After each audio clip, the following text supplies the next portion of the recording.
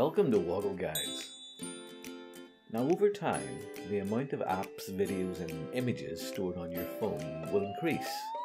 Don't worry though, there's no need to panic. When the day comes when you get the dreaded storage nearly full message on your phone, it just means that it's time for some extra housekeeping. In this guide, I'll show you the steps I take to find that extra storage on my phone. The first thing I need to do is open the Settings app shown on this page. If you can't find the Settings app on your phone, you can quickly look for it by tapping into the search bar and searching for the Settings app. It's worth noting that you may already have the same search bar in a different location on your phone, but it should be visible. Let's tap on the Settings app to open it. A long list of options is then presented. I'm going to scroll down the page, however, until I reach the storage option.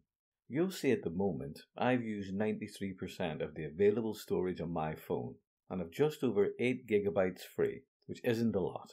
Let's tap into that option to choose it. The storage section of your phone has a breakdown of where your apps, videos, images and everything else on your phone is stored. So let's go through each of the important ones in turn and I'll show you how to save space in each area. I'll start by tapping into the Apps section at the top. This displays all of my apps ordered by size, with the largest, Spotify, at the top. If you want to make the biggest space savings, you should start with the apps at the top of this list. Now you don't have to delete an app to reduce the space it's using. And of course, if you find any apps that you just don't use anymore, then you can delete them completely. And I'll show you how to do that later in this guide. If I scroll down this page a little and pop into the Channel 4 app, which is nearly using a gigabyte of space, you'll see that the app itself only takes up a tiny part of that space, 70 megabytes. The majority of the space used by the app is from the data I have added to the phone. In this case it will be movies or programs I've downloaded to the app. And you'll see there's a small amount of storage used for the cache. Now the cache is used to temporarily store information the app will use and can usually be safely deleted. To clear all the user data I have added, I need to tap on the Clear Storage icon near the top of the page. A pop-up message will then appear that asks me if I'm 100% sure I want to permanently delete the information stored by the app. You should only do this if you're sure you don't need the information in this app. If you're not sure, open the app and check it out. Only proceed if you're confident nothing important will be lost. Now I'm happy to remove all the items I've downloaded to the app, so I'll tap on the delete link to proceed. You'll see that both the user data stored on this app and the temporary cache data is now completely deleted. The total size of the app on my phone has been reduced from nearly 1 gigabyte to just 70 megabytes, the size of the app itself. Using this exact method, you can now step through each of the apps on your phone, reviewing those which are taking up a lot of space and deleting the stored information as shown. Do make sure though, when deleting any information from your phone, that you don't lose anything valuable to you that you can't find elsewhere. So let's now return to our main storage page. I'll now pop into the videos section of storage, as this takes up nearly 20 gigabytes of data. Here you can see there are a large number of videos stored, some more than 2 gigabytes alone, so that's a lot of space to be saved. I can select the video to be deleted by long pressing it. This means I should tap and hold the video on the screen for about 2 seconds. You'll know you've successfully selected a video when a little tick appears in the top left hand corner of the video. Once one video has been selected, you can then quickly select any others just by tapping them. As before, be really sure you want to delete any video before selecting it, as choosing to delete the video will permanently remove it from your phone. Once I'm happy with all the videos I've selected, to delete them, all I need to do is tap on the trash can icon, shown at the top of the screen. On doing that, a message will pop up asking me if I'm sure I want to move these files to trash. To confirm that, I'll tap on the Move Files to Trash button. My phone confirms that all those files have now been moved to the bin, saving nearly 6 gigabytes of data. Let's now return to our main storage menu again. I'll now take what I've learned about deleting videos and pop into the images section to delete any pictures I don't want in exactly the same way. As before, I'll just press and hold an image to select it, and once a little tick appears in the top right hand corner of the image, I can then quickly tap all the other images I want to select. To delete all those pictures, I'll tap the trash can icon at the top of the page, and as before, a message will ask me to confirm I really do want to delete the images. Once I've confirmed that, all those images will be moved to the trash can. If we now return to the main storage menu one final time, let's look at the Games section of storage. As I tap on that, the eagle-eyed amongst you will notice that the amount of information stored in the trash section on this page is increasing.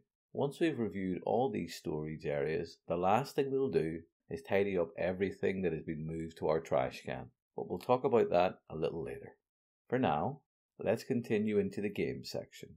Now, games can take up a lot of space, but similar to the apps we saw earlier, most of this space used will be things you've added to the app. So for a game, this might be saved progress in the game or items you've saved. Deleting any of this data will remove it from your phone, so make sure and check before deleting anything that you're happy to lose it. I can clear the saved user data just by tapping the clear storage icon shown at the top of the page. My phone asks me to confirm I really do want to proceed, and I'll tap on the delete button to approve that. As before, all our user data and cache data is removed, and that's pretty much all you need to know to increase the amount of storage available on your phone. As promised though, let's now return one last time to the storage menu to take a look at the trash folder we talked about earlier. Whenever you delete any videos or images on your phone, they're not immediately deleted, as will happen with the user data in an app. The items are moved temporarily to the trash can. Just like trash cans in the real world, every so often this trash can will be automatically cleaned of any items added to it. So the items in the trash can will continue to use up space on your phone. In our case, items are deleted permanently 30 days after I add them to this bin. This is to give you enough time to change your mind if you wish. You can just add it back into storage on your phone. I'm happy I do want to delete all of these items I've moved to trash, however, so I'm going to select all of them to permanently delete them from my phone. Unlike earlier examples where we selected images or videos individually, in this instance I'm going to select to delete all of the items in this folder with one click and delete them together. To do that, I'll tap on the small empty circle next to the All Items heading at the top of the page. All of the items in my trash can are then selected. To permanently delete all of these items, all I now need to do is tap on the large delete button at the bottom of the page. As always, we'll be asked if we really want to delete the files we've chosen from our phone. To confirm that, I'll tap one final time on the delete button. My phone will then proceed to delete all of the files selected, and you'll see that our trash can has now been emptied. Those items have been permanently deleted. Let's now return to our old friend, the Settings app, and we'll look at one final space-saving measure you can take. I mentioned earlier that you don't have to remove an app to save space on it, but sometimes you just fall out of love with apps, and it's easier to remove them completely. If I scroll near to the top of that page, you'll see there is an Apps option shown. Let's tap on that once to go into it. The Apps section shows us some of my recently opened apps, but I'm interested in the link to see all 291 apps on my phone. If I tap on that, a long list of all my apps in name order is displayed. Now unfortunately, you can't sort these apps viewed by size. Believe me, I've tried to do it and failed, but it would have been very handy in this case. But if you know the app you're looking for, you can quickly find it by tapping on the small search icon shown in the top right of the page. This opens up a search bar, and if you type the name of the app you want to delete, your phone will search for that and return a link to the app. If I tap on the app found, the app page is then presented, and you'll see there's an option there to uninstall the app. If I return to the list of apps, however, I'm going to scroll down the apps list until I find the app I want to remove. Let's tap into the Bands in Town app. and we'll quickly look at how to remove it. To delete this app or any app completely from my phone, I need to uninstall it. Let's tap on the Uninstall Trash Can icon shown on this page. A message will then appear asking me to confirm that I really do want to uninstall this app. Remember, once an app is deleted, you'll lose anything you've stored on the app, including your login information, so be double sure you really want to delete it. I'll tap on the OK button to approve that. My phone then tells me that the app has been uninstalled.